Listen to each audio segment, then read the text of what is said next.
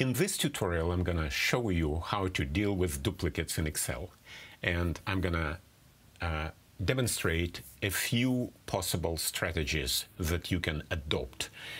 The first and most obvious way to remove duplicates is to use the built-in Remove Duplicates tool in Excel, which is on the Home tab, on the Data tab, and right here in the Data Tools group of commands, Remove Duplicates.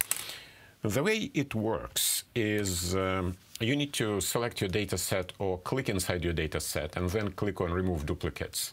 Excel will automatically recognize your data, and you need to decide which columns determine what records are duplicates. For example, in this case, if I leave all of them checked, there will be no duplicates. I'm going to click OK, and there were no duplicates. The reason for that is because column ID has unique values for every single record. So we have a bin counter here that gives a unique value for every single row. So in order for me to remove duplicates, I need to decide which columns should be excluded from duplicates in order to find duplicates. And in my case, I'm just going to remove ID and click OK. And sure enough, 19 unique values remain and 6 duplicate values were found and removed. That's a pretty straightforward built-in tool inside Excel. One other approach would be to not remove duplicates, but to identify them. And most people would think about conditional formatting.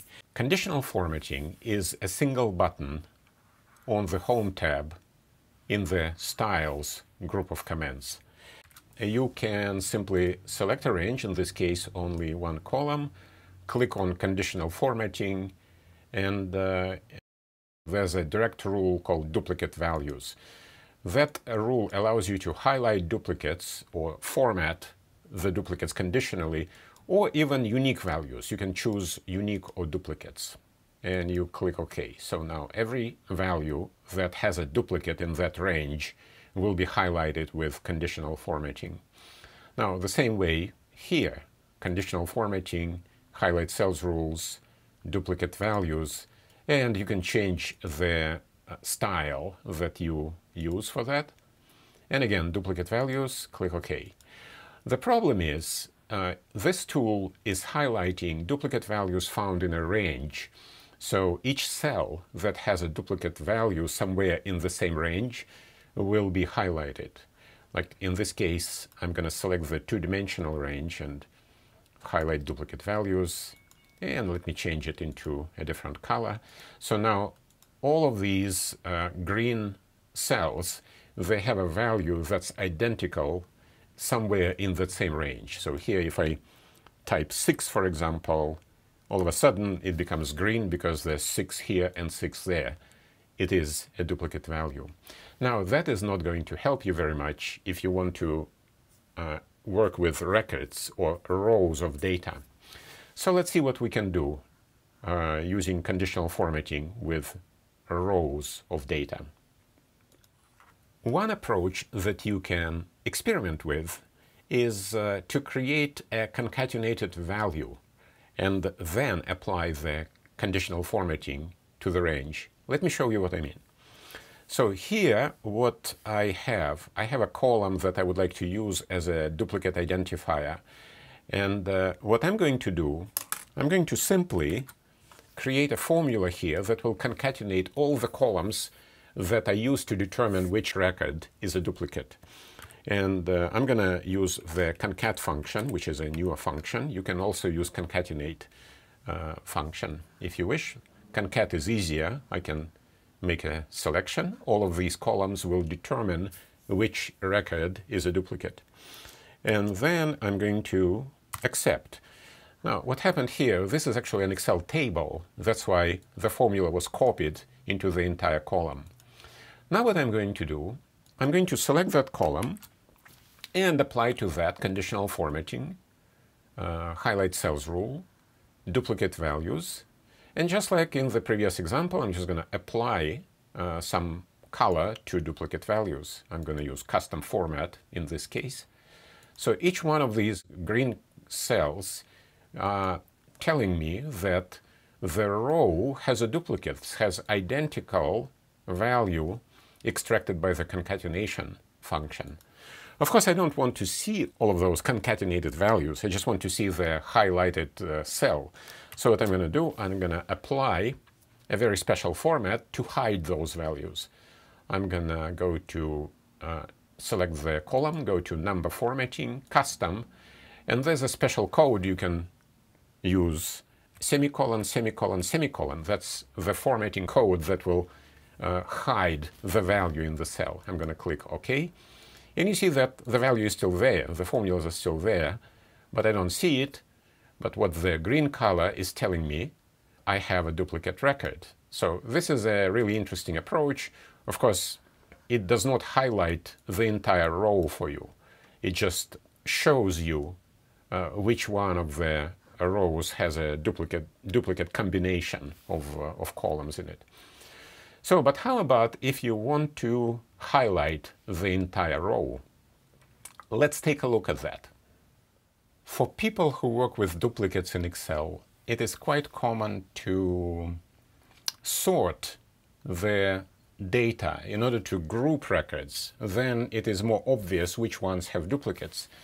Like, for example, if I were to take this data set and sort it by the first name, I'm going to right-click and sort A to Z, for example. So now I have grouped records. Of course, if you want to really get duplicates sorted correctly, you would probably want to sort by multiple columns. You would go to the Data tab, Sort, and then select multiple levels of sort. So first name, and then I'm going to add a level and sort by last name, add another level, sort by job title, add another level, and sort by business phone, and so on. You can sort it, but you need to sort by all the columns that will determine if your records are duplicates, like that.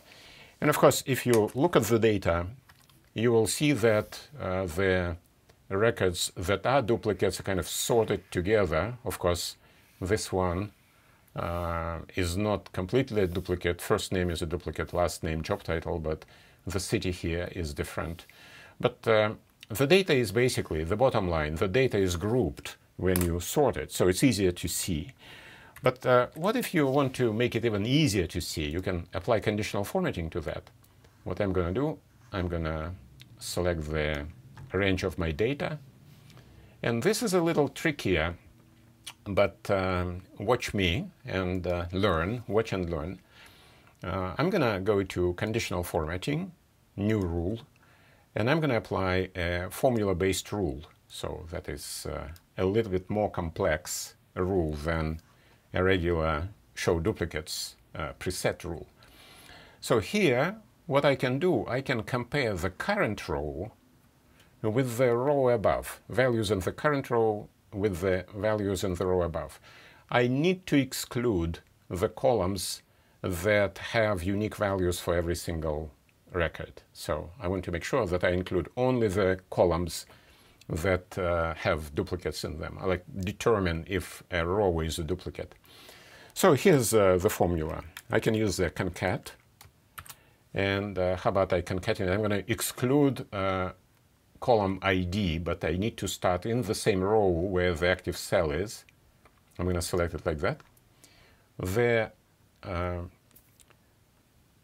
relative versus absolute references are really important in this case. I will make it absolute column references and relative row references.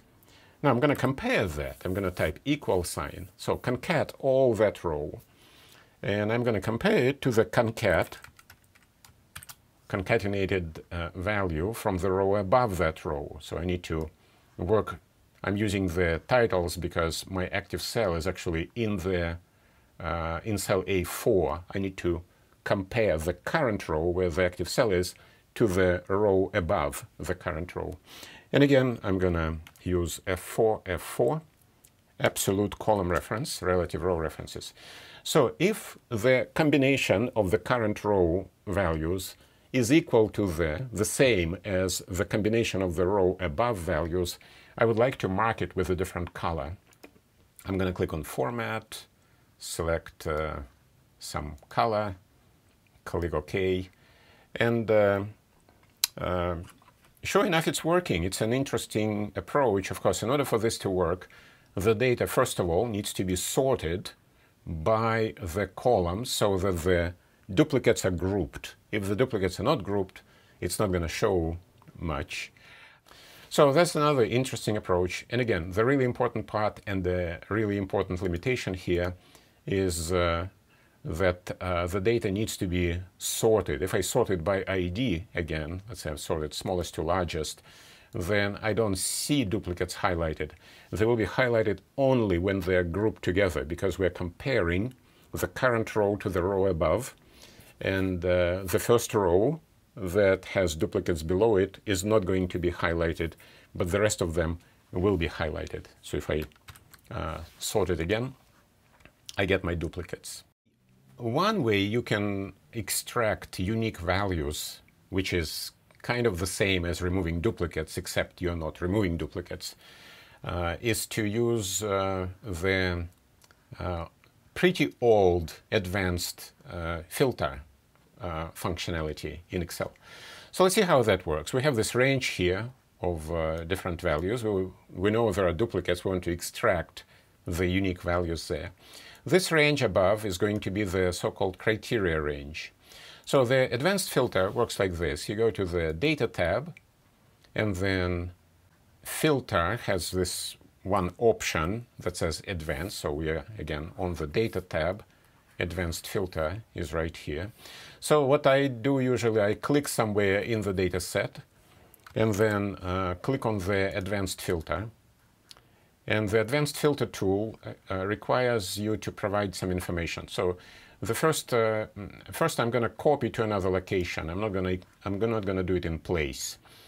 So the second is my list range. The list range is automatically selected in my case, but you would need to select the list range in such a way that is excluding those columns that will make your records not duplicates. So I need to exclude the custom ID. By default, it might actually include the column, but you need to make sure to exclude it. That's why it's better to have the data grouped like so. So I want to also specify the criteria range, and that would be simply the range above, and I don't have any criteria typed in for this example, because I want to really just get the unique values from this entire data set. And copy to, I'm going to copy it into a different location, for example, into cell J5 in my case. And the important part is to choose unique records only. If I don't do that, then the entire data set in this case will be extracted, which will be, you know, kind of like doing nothing really. So I'm going to click unique records only and click OK. And now what I got unique records, which is kind of a static way to extract values, right? If these values change, then this will need to be updated in some way. And the dynamic way to do that is to use the brand new or relatively new function that is available in Microsoft 365 Excel called unique set. It's really easy to use. Of course, your data needs to be structured properly. You need to make sure that all the columns that determine if the row is a duplicate actually kind of combine together for convenience. So here's how it works. I'm going to just put it right here.